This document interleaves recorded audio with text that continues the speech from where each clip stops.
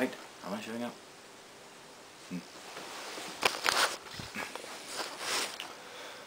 Right, here I am in the Grenville House Hotel in Russell Square in London after a rather exciting night last night. Where basically I was meant to be going to stay with a friend in Kilburn. Didn't manage to meet up with him because he was busy, so I met up with my mate Johnny in Clapham, and we went out drinking, got very, very drunk. I'm sure I sent lots of drunken tweets, met up with lovely people and whatnot, but then obviously I had to head off on the last tube to Kilburn. When I got to Kilburn, my friend wasn't answering his phone, and I couldn't remember exactly where he lived, so I was in a bit of a dilemma. So I got out the old Google phone and used Google Maps to actually try and find the best hostel, which was Generator Hostel in Russell Square.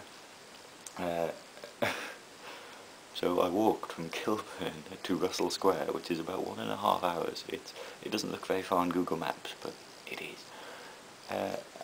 And when I got there, it was entirely booked up. So I wandered around Russell Square and the kind of King's Cross area for a while looking for a hotel, and then eventually I found one, even though it's more expensive than I was hoping to pay, but the woman gave me a discount.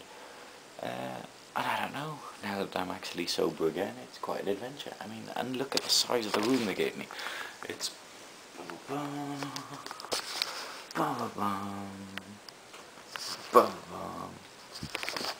yeah, so it's quite good. It's got that kind of Silent Hill motel theme going on.